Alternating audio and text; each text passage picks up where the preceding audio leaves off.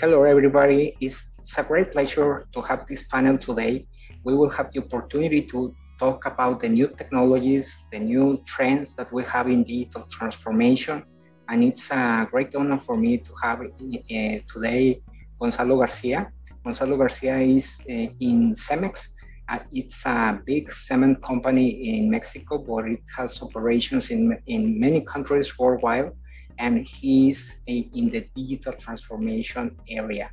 Also, we have Miguel. Miguel also was Exatec from EGADE as Gonzalo, and he is in Pemex, which is the petroleum company in Mexico, one of the biggest worldwide also, and he has a lot of digital transformation projects. So welcome Gonzalo, welcome Miguel. And for sure we have David. David is in charge of digital transformation from Artexa.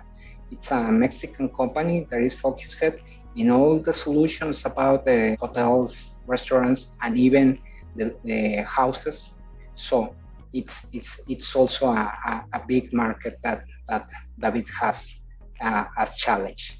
So well, let's start. For sure, digital transformation is a very broad content, and we are talking about not just marketing, but also efficiency and how to embrace IT services. So first of all, I will ask you, Gonzalo, what do you think about the new trends, the new technologies?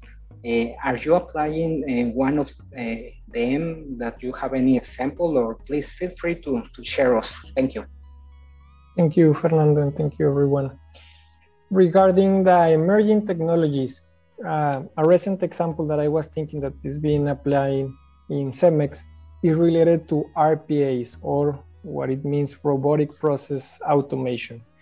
And a simple definition will be that before the RPA, you used to have a person placing orders through a web console or through a type of console. Now, instead of a person putting the order, you have a robot that is putting that order.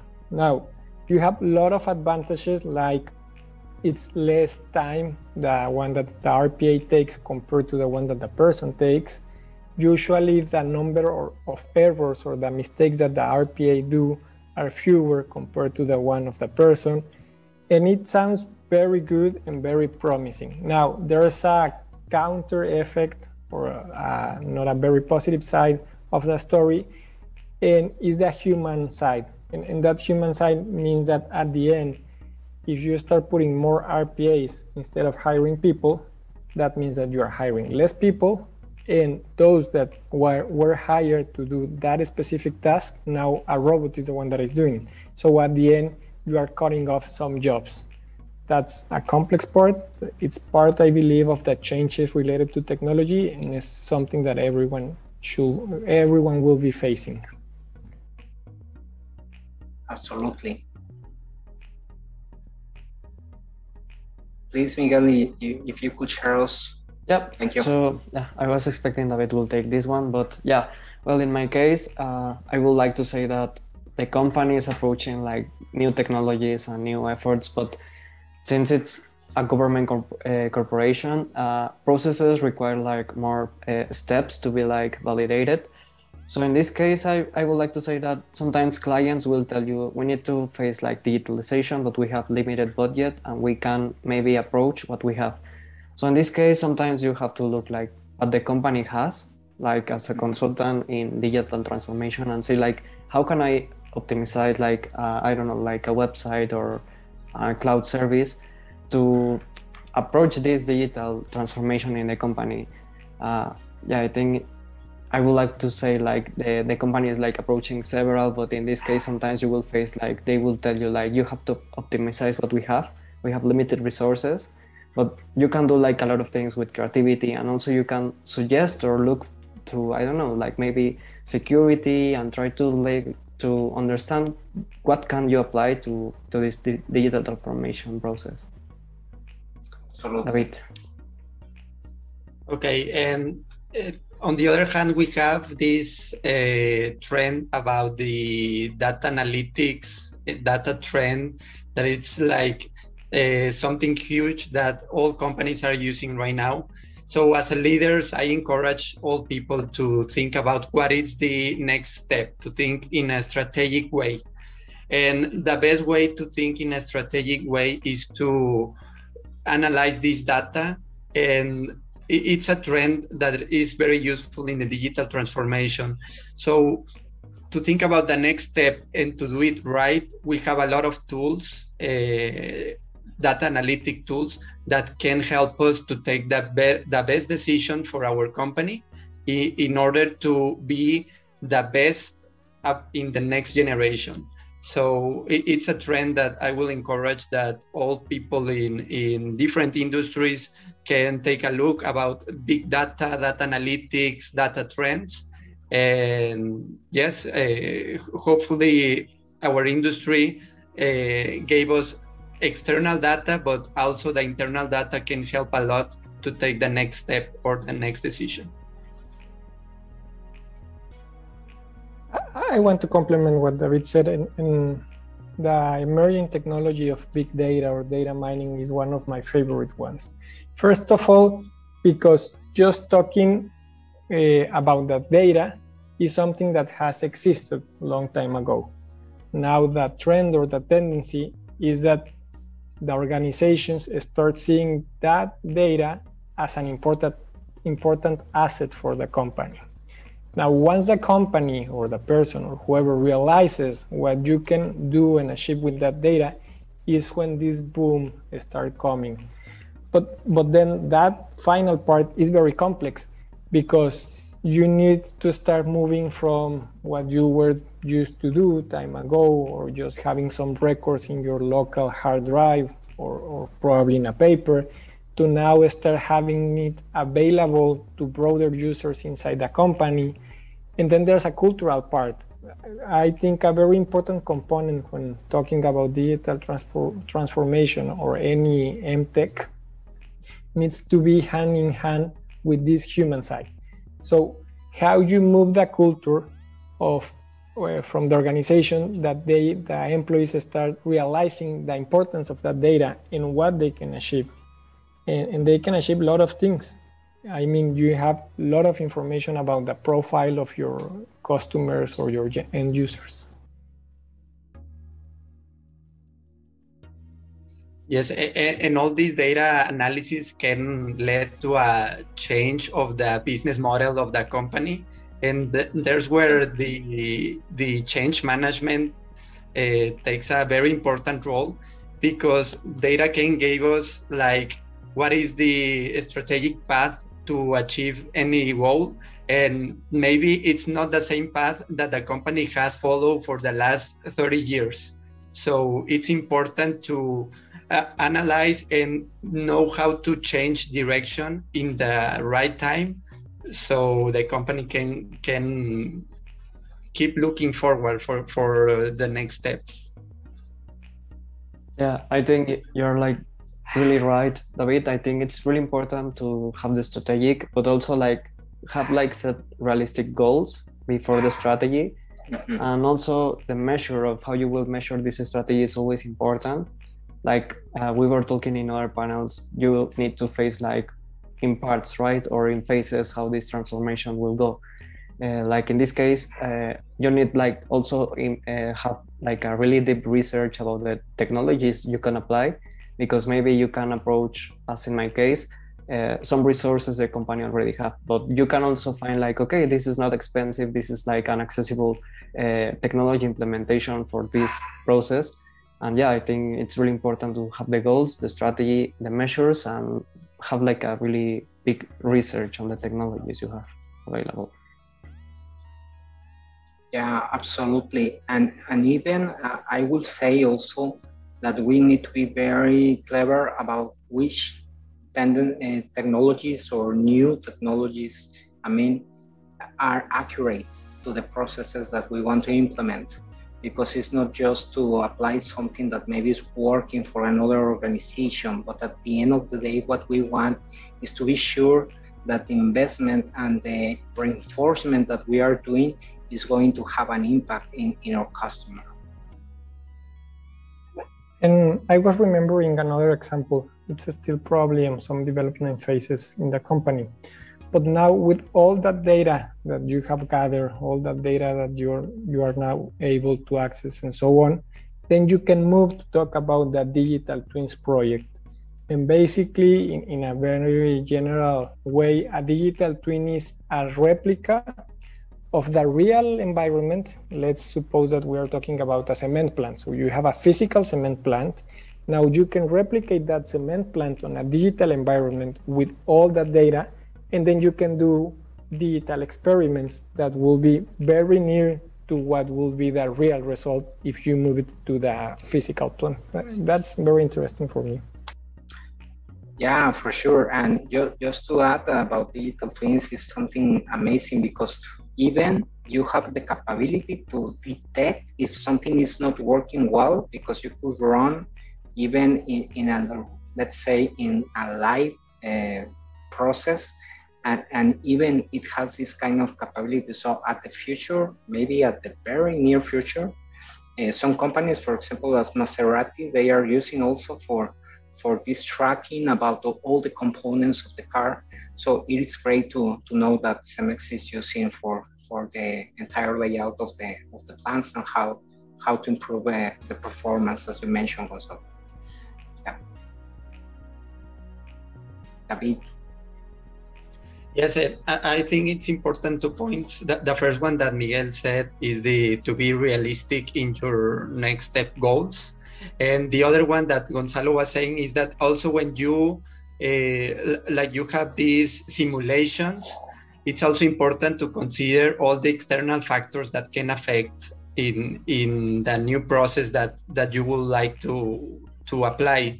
So because it is important, because maybe you are like experiencing this new way of doing things and you think it will be perfect, but you need to consider all the external factors that can affect.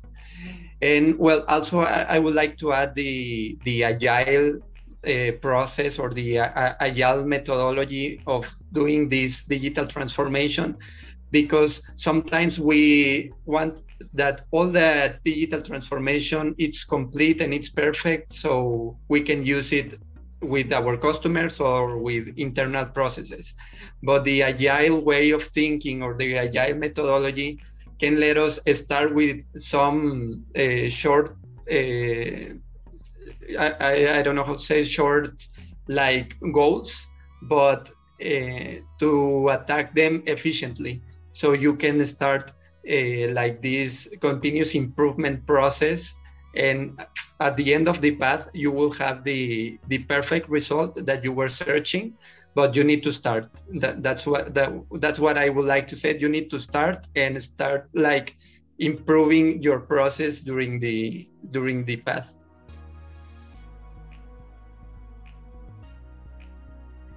Yeah, I think what you say is really important, like all these processes, and I think it's part of what change management entry at the, like these transformation processes, that you have to really understand that sometimes simulations will tell you this, but when you are applying in reality, you will have to go back to the simulation, make adjustments, and it's like a continuous learning processes. And sometimes that's what the success of these digital transformation tools have, that they have like this disruption process, because they can be learned or adjust like really easily. As you were saying, it's more agile processes to make the reparation or the readjustments to make them work. I want to complement regarding agile methodology. That's a very important part, I think, related to digital transformation, because sometimes in general ways, when you hear the word digital transformation, you think about an application or about a technology. And yes, it's the core of some digital transformations, but also the inside part about how you are working has a big impact on your digital transformation. So coming back to the agile term, time before, the classical way of doing a project was through the waterfall schema, which is still used And it's a good model depending the project. But if you are doing what Miguel was saying, that you need to iterate and do some adjustments and change some data, then you need to do it fast, and you can wait all the phases of the waterfall model. So that's when you come and start this new way of working more agile. Now, there's also a challenge, because it's not as easy as saying, no, you have been doing this for a lot of years, now you need to do it this way. Yeah, for sure. And at the end of the day, there are also, at least in my experience, some examples about how to even merge both different methodologies, depends the specific project. So at the end, this kind of journey, what teach to us is that many of the solutions will be tailor-made, case by case, for specific projects. Maybe something that works perfectly to improve the user experience. It doesn't mean that the same methodology will work, I will say, for diminishing costs or for something different. In the past, the processes were, let's say, very methodological, but nowadays we have more flexibility, and an example could be something like that. So, well, first of all, I want to thank you again. And before to finish, I want to give you some time to provide something that maybe we didn't mention at the beginning. But please, I will start to ask you, David, if we could start with you. Thank you. Yes, well, just to conclude, the digital transformation process is not something that happened from just by a year of a process or 2 years. It's a continuous improvement process where you need to take into account all the internal and external processes that your company has. And it is important always, as mentioned before, to be customer-centric. At the end of the day, we are trying to make a new solution or a new way of doing things, of doing business. But if it is not what the customer is looking for, maybe you are in the wrong path. So it is important that all the digital transformation processes and new methodologies that you are proposing or you are thinking about, to always be customer-centric and always thinking in a strategic way. What is the next step, or what is the next solution that your customer wants? And as mentioned before also, how can you add value to your customer, and how can you be more profitable? I think that's the two most important things about the digital transformation. Absolutely. Thank you so much, David. And Miguel, please. Yeah, well, as a conclusion, I will say that it's really important on these kind of processes to understand that you will sometimes have to negotiate a lot. Like as you were saying, you have to deal with old processes, facing new processes of doing things. And yeah, I think it's a long process. You have to develop like a long-term vision, and you have also to communicate to the persons who will take the project that it's a long-term project. Sometimes the results, you will see them like probably in 5 years if you are like really good at these processes, but it's long-term processes view. And yeah, like approach all these change management efforts to how you can manage the human change in the organization when facing transformation processes like this. Yeah, absolutely. So, thanks so much. And Gonzalo, please. I will add to say that at the end, it's not just to do something because someone else is doing that. You really need to have that sense that David was saying, that if what I'm planning to do, does it really has a purpose? Will it benefit the customer, or is just because it's the trend? And that, I think that's key. And the other part will be, especially for staff in corporate areas, sometimes there's a little bit a lack of congruence between what you are thinking and saying and what in reality happens. So if you are implementing new emerging technologies, remember to go to the other side of the field and see that it really is working as it's supposed to work. Yeah, totally agree.